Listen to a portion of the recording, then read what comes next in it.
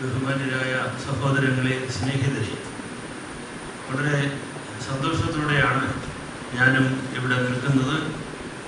നമ്മുടെ എല്ലാം ഗുരുവായ പൗലോസ് മാർ ഗ്രിഗോറിയോസ് തിരുമേനിയുടെ ഈ 100ാം ജന്മവാർഷികത്തിൽ തിരുമേനിയെ സ്നേഹപൂർവ്വം സ്മരിക്കുക എന്നുള്ളത് നമ്മുടെ വലിയ ചുമതലയാണ്.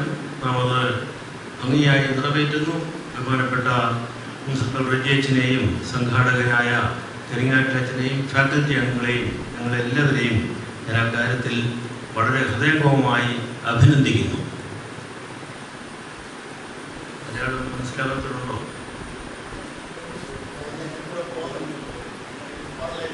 Okay. So I think I should be bilingual.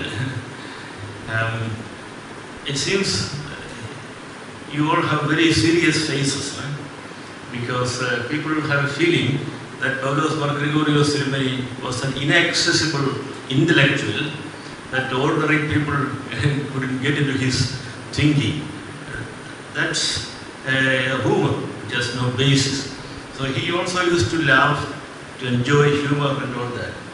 I like to relate a humorous thing from 1979. You know, in 1979, the World Conference on Faith, Science and Future was held for a week at MIT, Massachusetts Institute of Technology in Boston, USA. And Paulos Mar Gregorios Tirumeni was the moderator for the whole week. Well, many people knew that he was very good in several subjects. He was even called a polymath, one who is learned in more than one subject. Not only that, he could easily connect these different disciplines so that people from different walks of life could understand. So in the conference at MIT, you see there were theologians, philosophers, Nobel laureates in science, and several professors and research students from MIT and other such prestigious institutions. In some of the sessions, people really marveled at the way Paulos Gregorios Tirumeni not only understood their subjects, but the way he expressed it in fine English. I mean, a Nobel laureate in science, probably he knows very well his subject, but he will be able to express that for ordinary people to understand something. But he could do that. That was something amazing. Without knowing the details of the topic, he could understand the main lines and then explain it to people. One day, a notice appeared on the expression board outside the MIT hall, the conference hall. That is something like a troll in today's social media, you know. There was an expression board like our mirror here. I don't know whether you change the name, Darpanam. So people could express their ideas, even humorous ideas. So when we came out of the conference hall of MIT, there was a sort of caricature, a conversation between God and Paulos Mar Gregorios. And God says to Paulos Mar Gregorios, you see, I have created the whole universe in 6 days. And then Paulos Mar Gregorios told God, Lord, if you had consulted me, I would have told you how to create the whole world in 2 days.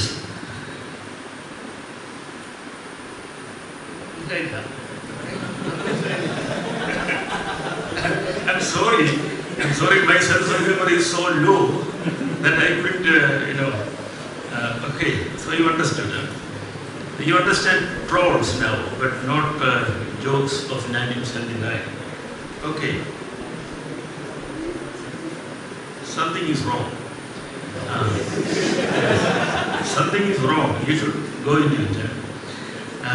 Now, Gregorios Tirumeni of course, was knowledgeable in many topics, but that was not the most important thing that I would like to highlight here.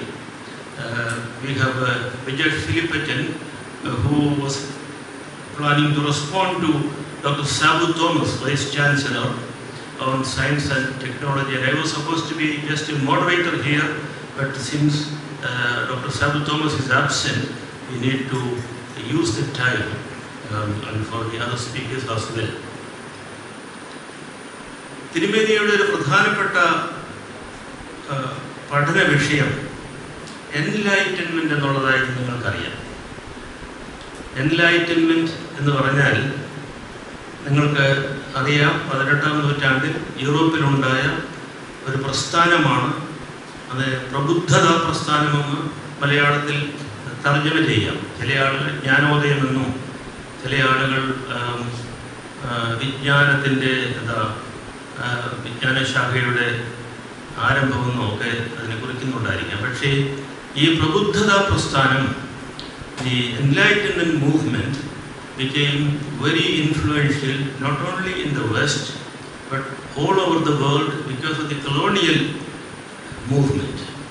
And the Enlightenment was behind the rise of modern science and technology.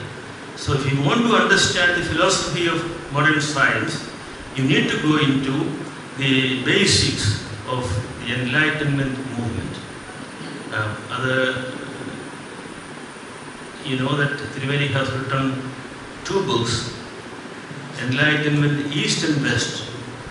It was written at the Institute of Advanced Studies in Shimla, which is a Government of India institute, a very beautiful library. I had been there 2 years ago.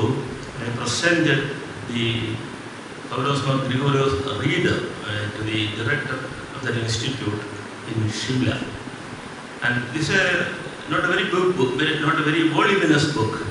And then he wrote A Light Too Bright, which was published in America, which also takes up the issues discussed in Enlightenment East and West.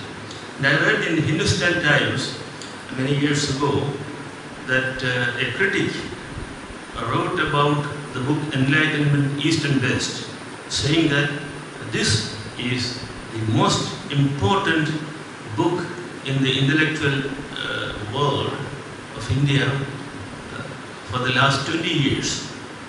So that was such an important thing, but I don't know, maybe because he is not known very much in our Christian circles in India and Kerala as a philosopher, people do not go into it very much. But I would suggest that if you understand not only the science and technology, but what we call progress, what we call modernity, all these things can be understood only if you go into enlightenment. I tell you this as in a way because you are students and you need to be guided and instructed in some of these things.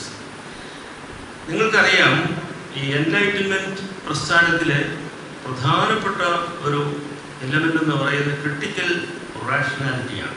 Human reason ആണ് എല്ലാത്തിൻ്റെയും അടിസ്ഥാനം, എല്ലാത്തിൻ്റെയും അളവുകോൽ എന്നുള്ള ചിന്തയാണ് യൂറോപ്പിൽ വന്നത്.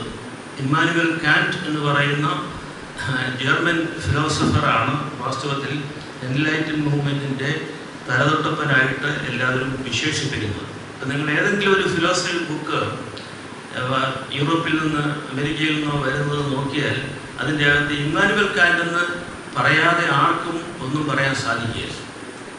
അപ്പം Kant was such A critical point in the whole history of Western intellectual movement that you can't bypass it.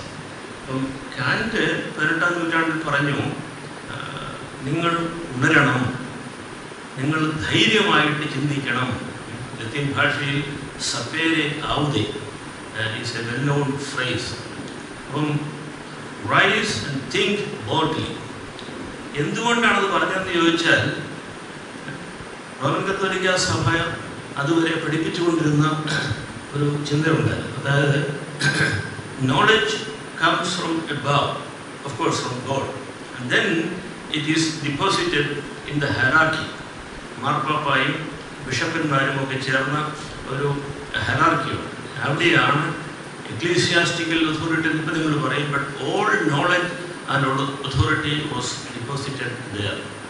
അവിടെ നിന്നാണ് പിന്നെ മറ്റുള്ളവർക്ക് അത് കിട്ടുന്നത്. അവരാണ് എന്താണ് അറിവ് എന്ന് നിശ്ചയിക്കുന്നത്. അവരാണ് എങ്ങനെയാണ് ഈ അറിവ്, ആർക്കൊക്കെയാണ് ഈ അറിവ് കൊടുക്കേണ്ടതെന്ന് നിശ്ചയിക്കുന്നത് അവരാണ്. മിക്കവാറും കത്തോലിക്ക ലൈബ്രറികളിലൊക്കെ ഒരു പ്രത്യേക വിഭാഗം പുസ്തകമുണ്ട്, അവിടെ ആർക്കും പ്രവേശനമില്ല. അത് ഇൻഡെക്സ്ഡാണ് പുസ്തകങ്ങൾ. അത് ലൈബ്രറിയെ വിചാരിച്ചാൽ പോലും ഒരു പുസ്തകം എടുത്ത് ഒരാൾ കൊടുക്കാനായിട്ട് സാധിക്കുക. ഹെറാർക്കിയുടെ ഒക്കെ തീരുമാനങ്ങളൊക്കെ വേണം. നിങ്ങൾ ആരെങ്കിലും വായിച്ചിട്ടുണ്ടെന്ന് അറിയാൻ പാടില്ല. ഈ ഞാനതിലേക്ക് ഇപ്പോൾ കിടക്കുന്നില്ല. അപ്പോൾ അതിൻ്റെ അർത്ഥം knowledge was the monopoly of a group of people, the ecclesiastical hierarchy. അതുകൊണ്ട് ആളുകൾക്ക്, സാധാരണക്കാരായ ആളുകളൊക്കെ അവരെ ആടുകളാണ്. ആടുകൾക്ക് അങ്ങനെ പ്രത്യേകിച്ച് ഒന്നുമില്ല. ഇപ്പോഴും നമ്മുടെ ആടുകളെന്നാണല്ലോ പറയുന്നത്, അല്ലേ? ഇടയന്മാരും ആടുകളുമാണ്. എന്നാൽ ഈ ആടുകളുടെ സ്വഭാവത്തിൽ നിന്ന് ഒരു വ്യത്യാസം വരുത്തിയത് ഈ എൻലൈറ്റൻമെൻ്റ് ആണ്. അതുകൊണ്ടാണ് നിങ്ങൾ ചിന്തിക്കണം, നിങ്ങൾ അവർ പറയുന്നത് മാത്രം കേട്ടാൽ പോരാ എന്ന് പറഞ്ഞത്. പക്ഷെ ക്രിട്ടിക്കൽ റീസണ് അതിൻ്റെ പ്രശ്നങ്ങൾ എന്തൊക്കെയാണെന്നുള്ളത് തിരുമേനിയുടെ രണ്ടാമത്തെ പുസ്തകം ഞാൻ സൂചിപ്പിച്ച എൻലൈറ്റൻമെൻറ്റ്, ഈ ലൈറ്റ് ടു ബ്രൈറ്റ് എന്നുള്ള പുസ്തകത്തിൽ പറയുന്നുണ്ട്. ദി അൺറീസൺ ഓഫ് റീസൺ എന്ന് പറഞ്ഞൊരു ലോങ് എക്സ്പ്ലനേഷൻ അദ്ദേഹം കൊടുക്കുന്നുണ്ട്. അതിൽ നിന്നാണ് ഈ സെക്യുലറൈസേഷൻ എന്നുള്ള ചിന്ത യൂറോപ്പിൽ വരുന്നത്. നിരീശ്വര ചിന്ത അതിന് മുൻപേ ഉണ്ട് എങ്കിൽ പോലും നിരീശ്വര ചിന്തയ്ക്ക് വലിയൊരു അടിസ്ഥാനം നൽകിയതും ഈ ക്രിട്ടിക്കൽ റാഷണാലിറ്റിയാണ്. സത്യമെന്ന് പറയുന്നത് നമ്മുടെ റീസൺ ഉപയോഗിച്ച് നമുക്ക് കണ്ടെത്താവുന്നതാണ് എന്നുള്ളതാണ് പിന്നീട് വന്ന സയൻസിലും ടെക്നോളജിയിലും ഉള്ളത്. ഈ ശാസ്ത്രജ്ഞന്മാരൊക്കെ ചെയ്യുന്നത് സത്യം കണ്ടെത്താനുള്ള മാർഗം അവരന്വേഷിക്കുകയാണ്.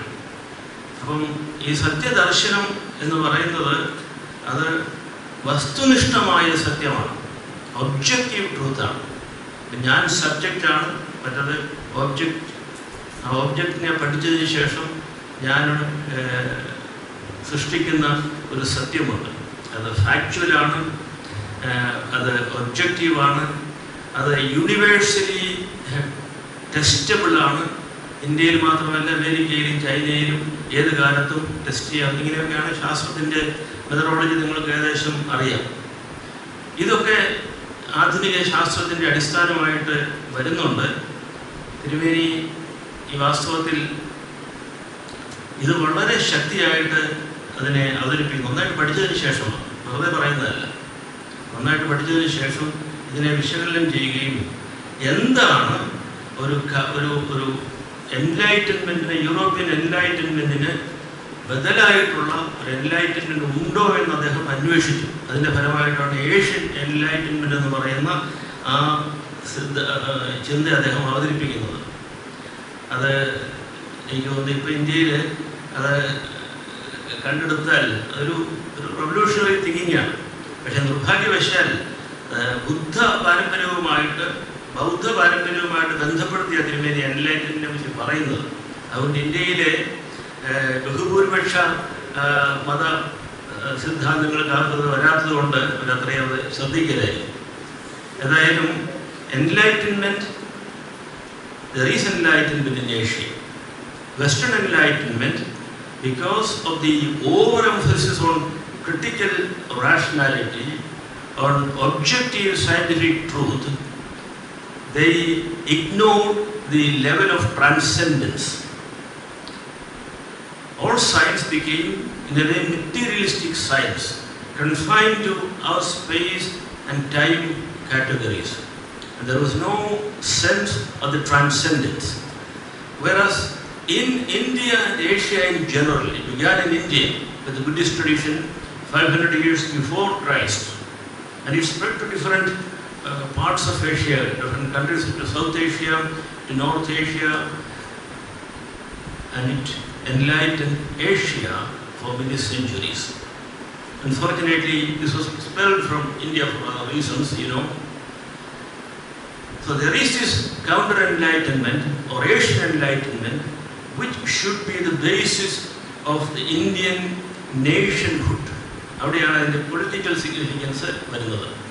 ഇതൊരു വെറും ഒരു ഇൻ്റലക്ച്വൽ മൂവ്മെൻ്റ് അല്ല, ഒരു സ്പിരിച്വൽ മൂവ്മെൻ്റ് അല്ല, നേരെ മറിച്ച് ഇതിനൊരു പൊളിറ്റിക്കൽ സിഗ്നിഫിക്കൻസ് ഉണ്ട്. Difference between Western enlightenment and the Asian or Indian enlightenment is that in the Buddhist enlightenment also critical reason was important, was a constitutive element, but they didn't stop there. The whole realm of transcendence was also taken into account. So both reason and transcendence were combined in the Indian Buddhist or Asian philosophical, intellectual enlightenment tradition. Whereas the Western world, because of its overemphasis and sole emphasis on human reason, became a sort of secular civilization. And Tirumani very, very powerfully criticizes this Western secular idea, which was taken over to India when India became independent. People like Jawaharlal Nehru, because of their training in the West and because of the overall global acceptance of the Western Enlightenment idea, the Indian nation also accepted that idea of secularism. നമ്മളതിന് മതേതരത്വമെന്നും മതനിരപേക്ഷതയെന്നും ഒക്കെ പറയാറുണ്ട്. Indian ഭരണഘടനയിലും Indian ചിന്തയിലും ഇത് സ്വീകരിക്കപ്പെട്ടു, ഈ secular എന്നുള്ള ആശയം. അവിടെ തിരുമേനിക്ക് വളരെ നിർണായകമായ ചില ചോദ്യങ്ങളുണ്ട്. ഇന്ത്യയുടെ പാരമ്പര്യം എന്താണ്?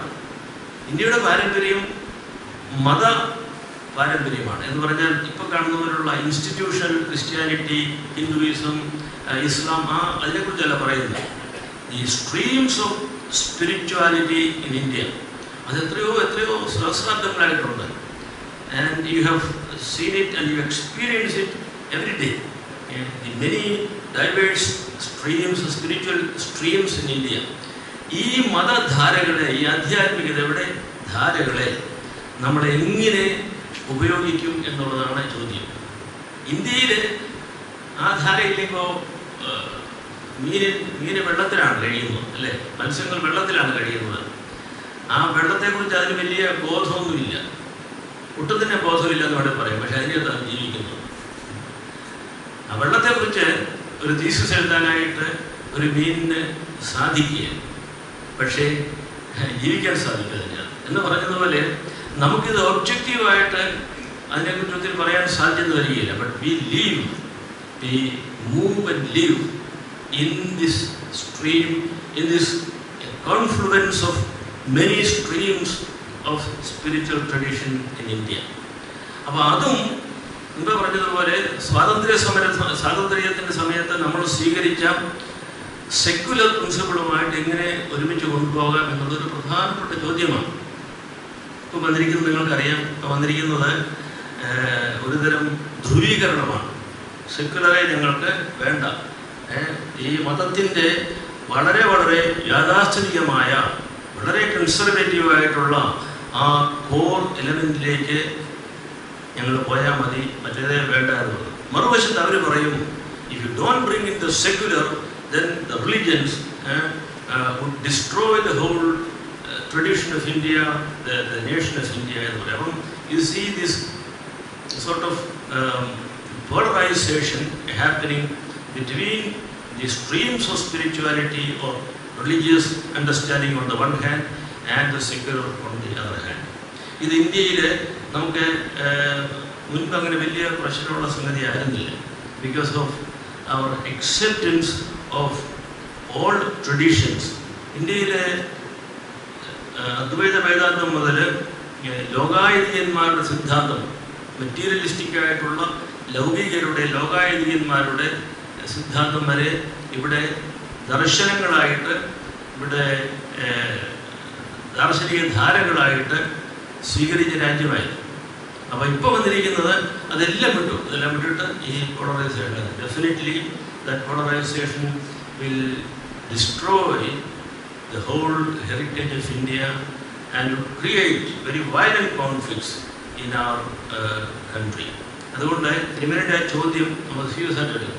How do you bring together the secular principle of based on critical reason, rationality, and the spiritual stream rooted in the spirit of transcendence? ഇത് രണ്ടും കൂടി എങ്ങനെ കൊണ്ടുവരാമെന്നുള്ളത് ഞാനതിലേക്ക് കൂടുതൽ പോകുന്നില്ല. എനിക്ക് എൻ്റെ സമയം തീർന്നു. നിങ്ങളുടെ ചിന്തയ്ക്ക് വേണ്ടി ഞാനത് അവതരിപ്പിക്കുകയാണ്. ഒരു കാര്യം കൂടെ നിങ്ങൾ വിദ്യാർത്ഥികളെന്ന നിലയ്ക്ക് ഞാൻ പറയുകയാണ്. തിരുമേനി എൻലൈറ്റൻമെന്റിനെ കുറിച്ച് ഒത്തിരി പറയുന്നുണ്ടെങ്കിലും ഈ ക്രിസ്ത്യൻ ട്രഡീഷനെ കുറിച്ച് അവിടെ തിരുമേനി അധികം പറയുന്നില്ല. Because western Christian tradition was willingly or unwillingly associated with the Western Enlightenment movement. Christianity is also in a way a partner to that. ഇവിടെ വന്ന ഈ പഴയ സെമിനാരി സ്ഥാപിച്ച മിഷണറിമാർ, സ്ഥാപിക്കാൻ നിങ്ങൾക്ക് പറയുന്നത് ക്ഷമിക്കണം, സ്ഥാപിക്കാൻ ഞാൻ പറയുന്നത് പഴയ സെമിനാരി സ്ഥാപിച്ചത് ഭാരതീയ സഭയുടെ നേതാക്കളാണ്. പക്ഷേ ഇവിടെ ഈ പഠന പദ്ധതി ആരംഭിക്കാനായിട്ട് നമ്മുടെ സഭാ നേതൃത്വവുമായിട്ട് സഹകരിച്ച മിഷണറിമാരെല്ലാവരും തന്നെ ഈ എൻലൈറ്റൻമെൻറ്റിൻ്റെ പ്രോഡക്ട്സാണ്. എൻലൈറ്റൻമെൻറ്റ് ആണ്, അത് ഹ്യൂമൻ റാഷണാലിറ്റി വളരെ പ്രധാനമാണ്. അതുകൊണ്ടാണ് ഇവിടെയുള്ള ഇന്ത്യക്കാരെല്ലാം വിചാരിക്കുന്നത് തെറ്റാണ്, അവരുടെ ആരാധന തെറ്റാണ്, അവരുടെ വിശ്വാസം തെറ്റാണ്, അതൊന്നും എൻലൈറ്റൻഡ് അല്ല, അതൊക്കെ ഇപ്പോഴും അന്ധകാരത്തിലാണെന്ന് അവർ ധരിക്കുകയും അതിനെ തിരുത്താൻ ശ്രമിക്കുകയും ചെയ്യുന്നത്. ഇവിടുത്തെ എൻലൈറ്റൻമെൻറ്റിനെ കുറിച്ച് അവർക്ക് അറിയാൻ പാടില്ല. ഇവർ totally ignorant about the Indian enlightenment and the knowledge tradition in this country.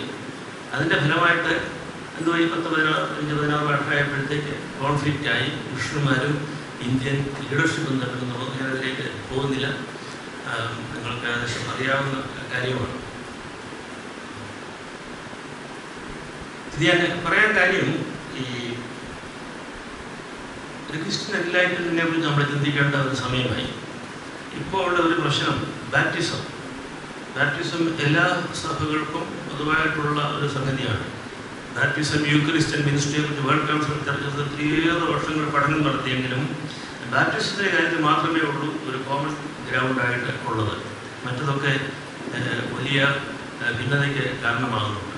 ഈ ബാപ്റ്റിസം നമ്മുടെ പൊതുവായ ധാരണയും പുറത്തെ ധാരണയും മാമോദീസ എൻ്റെ സഭയിൽ ചേരുക എന്നുള്ളതാണ്. പക്ഷേ മാമോദീസ ഒരു എൻലൈറ്റൻമെൻ്റ് ആണെന്നുള്ളത് നമ്മുടെ ആരാധനാക്രമത്തിൽ പറയുന്നു. മാമോദീസയുടെ ബാപ്റ്റിസത്തിൻ്റെ മറ്റേ പേര് ഗ്രീക്കിലാണ് ഫോർട്ടിസ്മ എന്നാണ്. അത് ശ്രീയാനിക്കായ പ്രകാശനം, മലയാളത്തിലും അത് വന്നിട്ടുണ്ട്, പ്രകാശനമെന്ന് നമ്മളത് തർജ്ജമ ചെയ്യാറുണ്ട്. അപ്പം ഈ പ്രകാശനം നമ്മുടെ ഇന്നർ എൻലൈറ്റൻമെൻ്റ് ആണ്. Not only the enlightenment of the individual but also the enlightenment of the whole community എന്നുള്ള ചിന്ത നമുക്ക് വരണം. അതാണ് ക്രിസ്ത്യൻ കോൺട്രിബ്യൂഷൻ എന്ന് എൻ്റെ എളിയ ചിന്ത ഞാനിവിടെ നിങ്ങളുടെ മുമ്പിൽ അവതരിപ്പിക്കുകയാണ്. അതുപോലെ തന്നെ അവസാനമായിട്ട് തിരുമേനിയുടെ എല്ലാ പുസ്തകങ്ങളിലും ഈ കമ്മ്യൂണിറ്റിയെ കുറിച്ച് പറയുന്നുണ്ട്. ഭാവി കമ്മ്യൂണിറ്റി, അത് ഭാവിയെക്കുറിച്ചുള്ള ഒരു ചിന്തയില്ലാതെ ഒരു പുസ്തകവും മിക്കവാറും ലേഖനങ്ങളൊന്നും തിരുമേനി അവസാനിപ്പിക്കുന്നില്ല. അതൊരു കുറച്ചൊക്കെ യുട്ടോപ്യനാണ്, ഒരു സ്വപ്നാത്മകമാണ്. പക്ഷേ അങ്ങനെയുള്ള സ്വപ്നങ്ങളില്ലാതെ യാഥാർത്ഥ്യം നിലവിൽ വരികയില്ല എന്നുള്ളത് നമ്മൾ അറിഞ്ഞിരിക്കണം. അവിടെയുള്ളത് ഈ നമ്മുടെ ഇപ്പോഴത്തെ ഈ വിഭജനങ്ങൾ സൃഷ്ടിക്കുന്നതായ ഭിത്തികൾക്ക് അതീതമായിട്ട് ഉയർന്ന് എല്ലാ മനുഷ്യരും പരസ്പരം സ്നേഹത്തിലും പരസ്പരം വിമർശനവുമാകാം. ആ സ്നേഹത്തിൽ, പക്ഷേ അത് സ്നേഹത്തോടെയുള്ള വിമർശനത്തിൽ, സ്വയം തിരുത്തലിലും, അങ്ങനെ ഈ ലോകത്തിൻ്റെ പൊതുവായ ക്ഷേമത്തിനും പരിസ്ഥിതിയോടുള്ളതായ നല്ല താളാത്മകമായ ബന്ധത്തിനും കാരണമാകുന്ന ഒരവസ്ഥ ഉണ്ടാകണം എന്നുള്ളത് തിരുമേനിയുടെ വലിയ സ്വപ്നമായിരുന്നു. അത് നമുക്കിപ്പോൾ ഒരു സഭയിലോ മതത്തിലോ അല്ലെങ്കിൽ രാഷ്ട്രത്തിലോ പൊതുവായിട്ട് പറഞ്ഞ് നടക്കുകയില്ല. അതിന് സാധിക്കുന്നത് ചെറിയ ചെറിയ കൂട്ടായ്മകൾ, ചെറിയ സൗഹൃദങ്ങൾ, അതിൻ്റെ ഫലമായിട്ട് പലതും ഉണ്ടാക്കാൻ സാധിക്കും. നമുക്ക് തന്നെ സാധിക്കും. നിങ്ങൾ 3-4 പേരോ ഉണ്ടെങ്കിലും അങ്ങനെയുള്ള ചില പ്രത്യേക വൃത്തങ്ങൾ, സർക്കിൾസ് ഉണ്ടാക്കാനായിട്ട് സാധിക്കും. അവിടെ നിങ്ങൾക്കിത് കുറേ സമയത്തേക്ക് മതി, ഏതെങ്കിലും ഒരു പ്രത്യേക സ്ഥലത്ത് മതിയായിരിക്കും. പക്ഷേ you need to create this ideal of mutuality, of loving each other and criticizing each other for the benefit of the common good. ഇത് ഓർത്ത് നമ്മൾ പ്രായോഗിക ജീവിതത്തിൽ കൊണ്ടുവന്നാൽ നമുക്ക് നല്ലതാണ്. സഭയെയും മതത്തെയും നമുക്കൊന്നും ഒറ്റയടിക്കൊന്നും മാറ്റാനായിട്ട് സാധിക്കില്ല. കാരണം the power of institution is so great that helpless individuals just tolerate it. But there are ways of doing things, changing things. ആ ചേഞ്ച് സാധ്യമാണ് എന്നുള്ളത് തിരുമേനിയുടെ ഒരു ബോധ്യമായിരുന്നു. അതുകൊണ്ടാണ് അദ്ദേഹം ഇങ്ങനെ ഈ ലോകം മുഴുവൻ ഓടി നടന്നതും പഠിപ്പിച്ചതും ഒക്കെ. അതുകൊണ്ട് തീർച്ചയായിട്ടും നമ്മളത് പരിഗണിക്കണമേ എന്ന് അപേക്ഷിച്ചുകൊണ്ട് എൻ്റെ എളിയ വാക്കുകൾ അവസാനിപ്പിക്കുന്നു.